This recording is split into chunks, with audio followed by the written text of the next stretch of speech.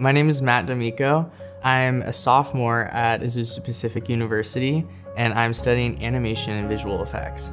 For as long as I can remember, I've been drawing and painting, and I've been so passionate about storytelling.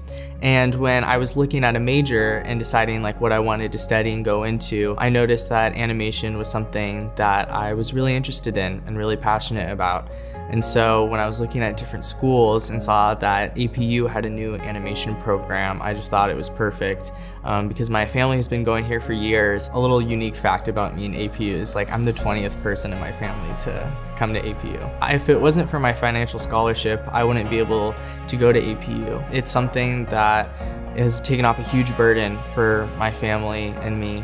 And it's something that, because of this gift, I can focus on my studies and academics and not have to worry about that financial burden. I'm learning so much about my craft, and so one day, hopefully when I'm out in the industry, I can look back and be like, I'm doing what I love because of the support that the APU staff has given me. And so that's something that I'll take with me for the rest of my life.